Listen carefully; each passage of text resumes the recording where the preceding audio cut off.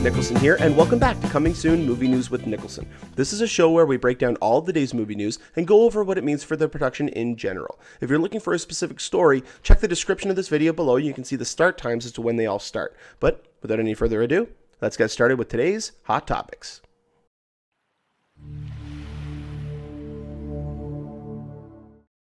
We now have our first full-length feature trailer for X-Men Apocalypse. Now, this has been a series for the longest time that the trailers have never really wowed me a lot for any of these films. Like, I remember waiting up until the final trailer for X-Men Days of Future Past. I remember none of the trailers before that, the teaser trailer or anything like that, really had hooked me for an X-Men movie. They look like good films, especially the teaser trailer for Days of Future Past, which had old Xavier and young Xavier coming on screen for the first time ever, on screen together. And so I thought that was a really cool shot, but you never really got a sense of the stakes. Like, you never really got a sense that this was a global catastrophe, or that this could be world-ending doom, or that basically just that the stakes just weren't very high, and it always seemed like it was very self-contained. And out of all of them, now I know that a lot of films that come out nowadays, especially the superhero ones, it's getting a little bit fatigue-wise. The fatigue is setting in only in the sense that every superhero movie that's coming out now seems to be about the end of the world. X-Men always seemed like the natural group to deal with stuff like that. The X-Men always sounded like, with the visual aspects of each individual character's powers, you could tell so many vast, huge scope and scale stories, but they decided to tell very intimate ones, very small scale. I mean, there could have definitely been world-impending doom with these plans down the line, but immediately, like, you look at X-Men, and X-Men was about changing some of the world leaders into mutants. It wasn't about ending the world. X-Men 2, the ending with it had to deal with the Dam. And now that was kind of world ending, because you had Stryker was trying to eliminate mutant kind, and then Magneto changed that so that they were killing all of humankind, and so that was kind of world ending. But they've never appeared that way. X-Men Apocalypse feels like the first movie to go full world ending. And Bryan Singer and crew even discussed that when they were, right around the time that Days of Future Past was coming out, they were talking about how this is going to be a disaster film. This is going to be the biggest scale movie that we've ever done. And they said that because now they have a villain that can actually accomplish things like that. And I'm glad to see that in the trailer we're actually getting stuff like this, because this movie looks big. This movie looks really big. My only complaint, and this is, I think, a complaint about a lot of people, and has nothing to do with the actress involved and her talent. I'm getting a little bit sick and tired of seeing Mystique put front and center. I like the character. I like her leadership. My only complaint about the trailer was the last shot with Apocalypse holding Mystique up by her neck. And they kept on that shot like it's going to be a big shot in the movie, and I don't know. I went, oh, that was kind of a limp ending, you know. It to me didn't hold resonance. That was my only complaint about the trailer. There were so many other aspects of this trailer that worked really well, especially like glimpses at scenes that we're going to be getting in the film. Nightcrawler versus Angel before Angel gets his apocalyptic wings, or his Archangel wings. Obviously we get another shot of Psylocke just slicing that car in half. We get a really good glimpse at the Quicksilver sequence. It's when the X-Mansion is blowing up. Like, that is going to be such a unique sequence to watch, because he's going to be going in his speed, in his sequence, through explosions and through fire and debris and saving people. That's going to be such a really cool sequence to watch. Sorry, I'm still getting over a pretty bad cold here.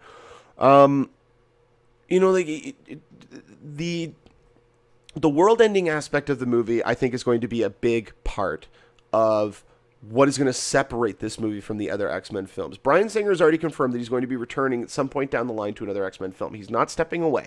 He is going to be doing a 20,000 Leagues Under the Sea film. So we're not going to be getting a Bryan Singer-led X-Men film next. Or at least in the next 2 years. It might be 3 years away. But where do they go from here? Like, it's the same question that people are asking when it comes to the MCU. Where do they go after Thanos? Apocalypse is, I mean, there's what? 2 villains maybe that you could do outside of Apocalypse that are very similar to Apocalypse in the X-Men lore. Like there's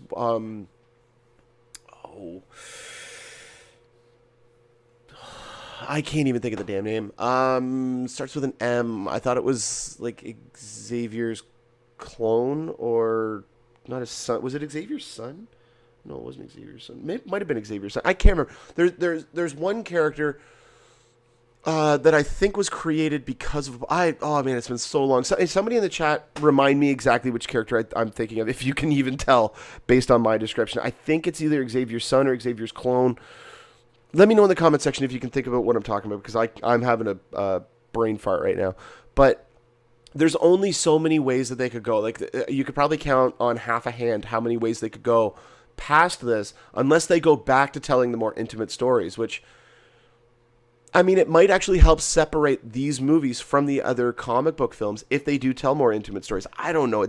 We're going to have to wait and see what comes after Apocalypse. But this trailer to me really stood out because it reminded me of the marketing campaign that they had for Days of Future Past. Because that last trailer that we got was awesome. Now, part of it was also because of the music that they chose. They chose like an updated version of Kashmir, which was great. But... this one decided to take a more melancholy and haunting version of a Coldplay song. So I don't know how I feel about that. I'm a big fan of Coldplay, but to me, it was a little bit... I don't know. I would have liked a different song. I know I'm kind of sounding pessimistic. I'm sick. I'm trying to be uplifting, but I'm also trying to keep my strength because I have my Batman v Superman screening tonight, and it is going to be very late, and I'm not going to be getting home until very early in the morning. So I'm trying to save my energy for that. By the way, in case I didn't mention it on a couple of episodes ago, I will be having my review for Batman v Superman Dawn of Justice up later tonight. So technically it would be Tuesday morning. It should be up between 1 and 2 a.m. So by early tomorrow morning, you guys should be able to check out that review. Let me know what you guys think in the comment section of that video below it. But there was one key shot in this trailer that I feel...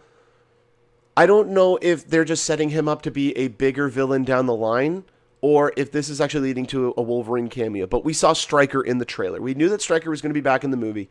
But does this mean we're going to get a resolution to what happened at the end of Days of Future Past? Because, spoiler for anybody who hasn't seen Days of Future Past, but they kind of reset... well, they reset the entire X-Men timeline, but they even reset what happened with Wolverine, where Mystique was impersonating Stryker when they pulled Wolverine out of the river. Does that mean that Wolverine didn't get his adamantium? Did Stryker not actually take him to be part of the Weapon X program? Like, there's so many questions to be asked. Are we going to get them in Apocalypse? Are they going to at least be hinted at in Wolverine 3, which is coming out in March of next year?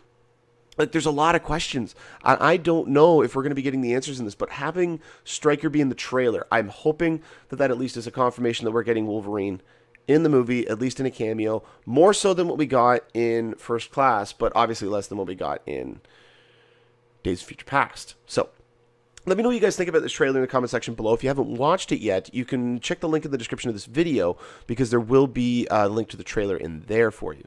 But yeah, I mean, like, the noticeable improvement of the look of Apocalypse to me stands out, I think, bar none, above everything. Because, I mean, you see him grow huge and be playing around with Xavier like a rag doll.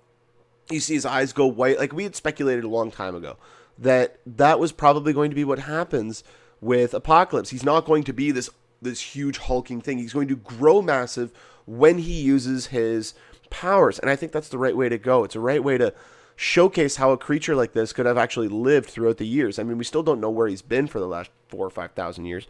But, yeah, I'm really excited. Let me know what you guys think in the comment section below. And when we do get more information about this topic, then I will definitely update you guys on here.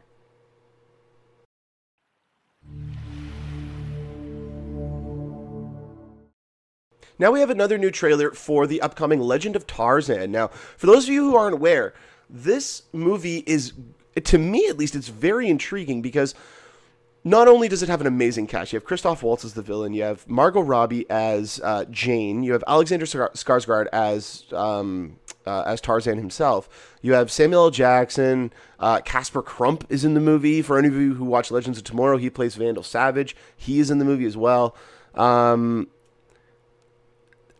This trailer looks cool. Like, I don't know what people like. There's a lot of people out there who are saying it looks generic, and you know, it's we've seen this kind of stuff before, but this looks really interesting to me. Now, the one problem I had with this trailer is it was not a cohesive trailer at all. The first half of it showed you didn't even show you Tarzan, and then all of a sudden it's like, oh, he's Tarzan, and you don't really get a sense of the story because the actual storyline of this movie is set after Tarzan has already returned to civilization. He's already living in England, and he then has to go back to the jungle.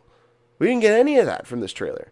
So that's my complaint about this trailer. It's not actually selling the storyline of the movie very well. The visuals, on the other hand, and the action looks incredible. The special effects, for the most part, look amazing. They still got a few months left for them to touch them up. But more importantly, this is directed by David Yates. David Yates is the guy who brought us Harry Potter 5, 6, 7, and 8. He's also working on Fantastic Beasts and Where to Find Them. Warner Brothers loves working with this guy. This guy knows how to tell very fantastical stories and very visual stories, but almost in... David Yates, to me... Now, this might get some controversy. David Yates, to me, visually is coming across similar to how Christopher Nolan would do something. Now, David Yates relies a little bit more on CGI than Christopher Nolan does. Nolan would rely a lot more on practical effects than what David Yates does, but their visual aesthetic is very similar. I was just watching The Dark Knight again last night, and the one thing I noticed was this classical cinematography to it. Now, that was a combination between him and Wally Pfister, his DP, but there was a very classical aspect to his shooting style. And that's something else that I've noticed from David Yates. You look at the Harry Potter movies, and for a lot of the setups, there is a classical nature to it. And when you see the way that this trailer is done, it is done in a modern context, but there are classical tones to it. And David Yates is a very fascinating director. He's somebody that I think everybody should be on the lookout for because every project that he's done so far has gotten better and better as they go on. You know, like, my personal favorite of the Harry Potter films is Harry Potter and the Half-Blood Prince. I just think that was the most well-constructed movie out of all of them. But, I mean, this to me looks fascinating. I just didn't like how it was put together. It didn't really tell you the story. It told you the thematic impacts of the movie. It gave you the action beats. We're going to get one more trailer before the movie comes out. We'll probably get one around May because the movie doesn't come out, I think, until July. So we'll get one more trailer, and that trailer will probably be about the actual storyline of the film. Why Christoph Waltz has kidnapped Jane to try to get Tarzan to come out, and why, you know, what exactly is going on. I really am liking the fact that we don't really know what is going on. The trailers really haven't sold us much. I hope that stampede in the trailer is not a key moment in the movie, because if so, that's a pretty big faux pas in the marketing department. But I don't know. I mean, I'm really looking forward to this movie. I just hope that there is something that visually discerns this movie from the Jungle Book, because that's one of the biggest complaints so far has been that the Legend of Tarzan, Jungle Book, and Pete's Dragon are three movies so far this year that have similar tones to them, in a sense. It's all about a boy in the jungle.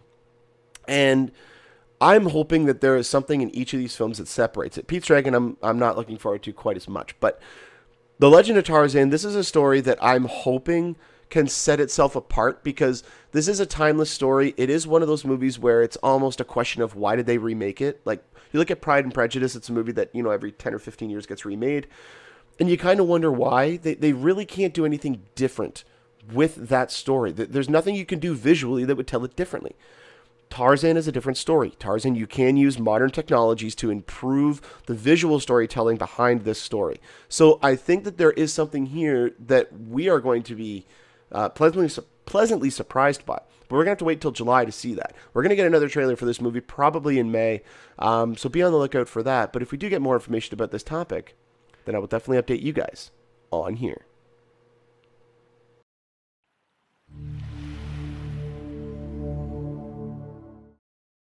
Before I get on to this next story, I just wanted to give a shout out to Chase Robinson. Yes, Chase Robinson, who was our 350th subscriber to the channel. So I just wanted to say thank you.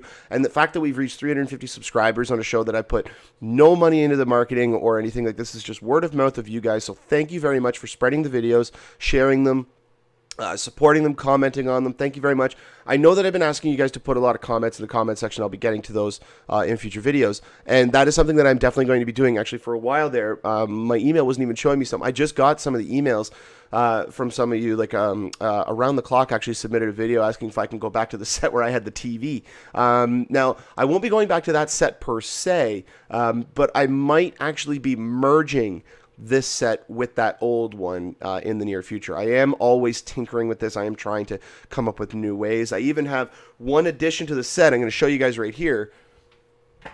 I just haven't had time to put it up yet.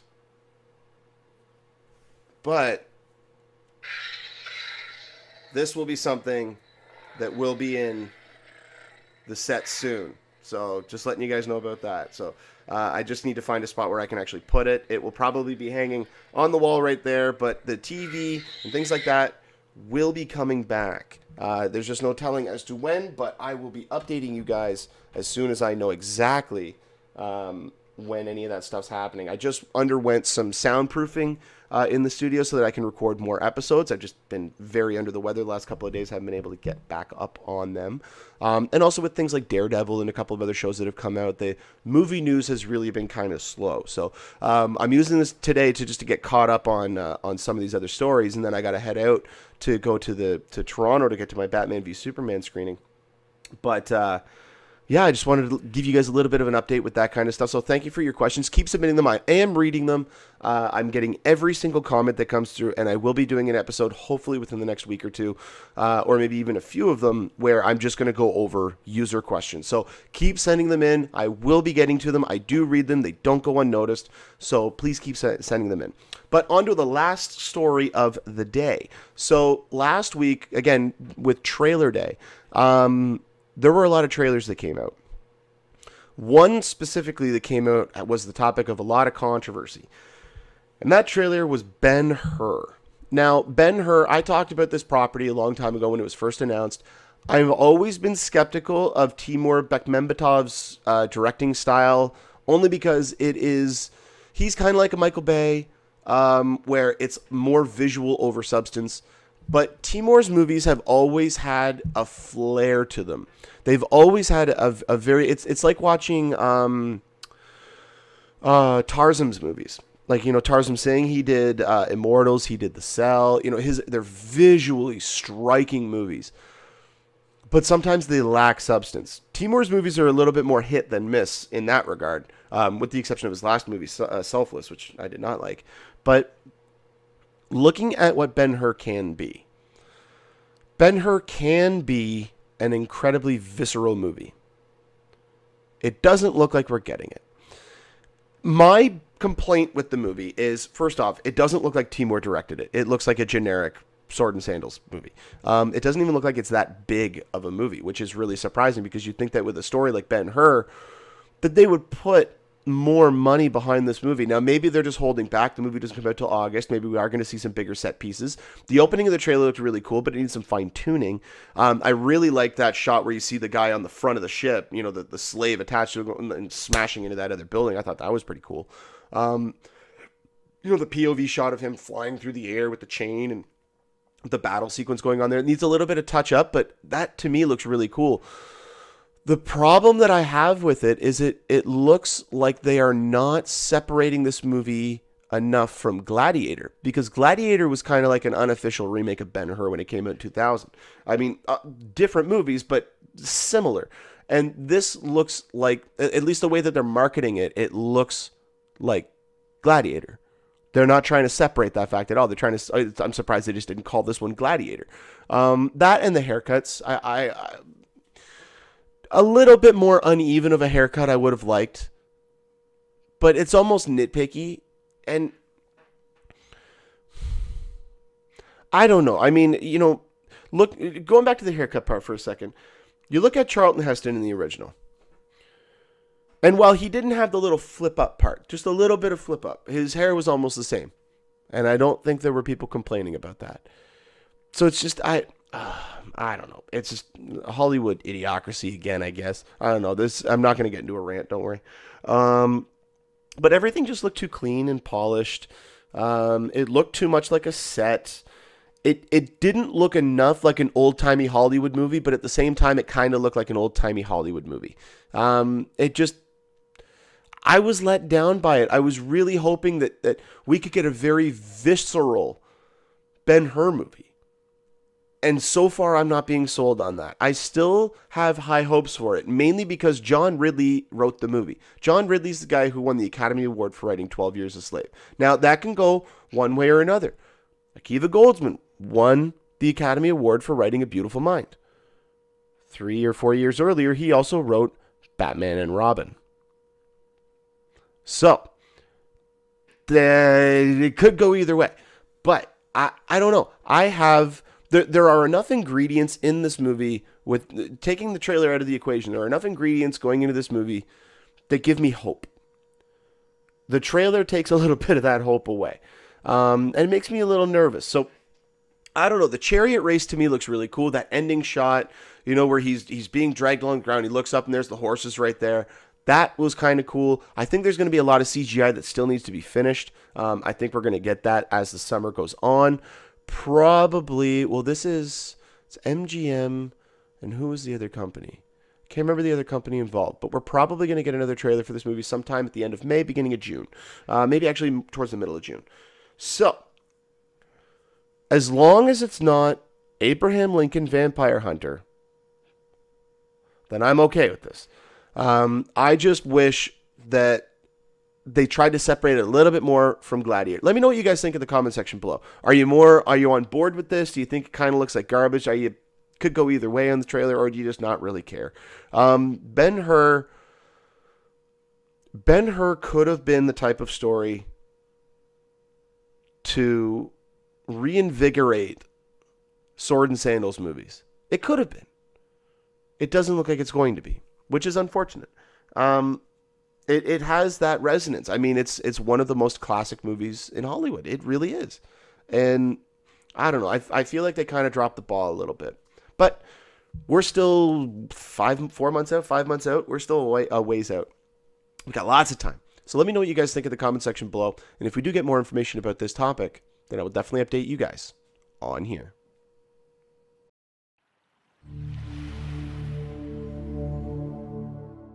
Well, that'll about do it for us here on Coming Soon Movie News with Niklsun. Thank you so much for watching. You guys have been a great audience. Go ahead and click that subscribe button there in the bottom corner. You get updates whenever a new video is posted. You can also follow me on Twitter or Facebook at Niklsun, Niklsun, for all of your movie updates. And also like our Facebook fan page at facebook.com/movie news with Niklsun. If you ever have a topic or question you'd like to have talked about on the show, go ahead and email me at movienewswithniklsun@gmail.com or put a comment in the comment section. But until next time, you guys enjoy the rest of your day. Take care.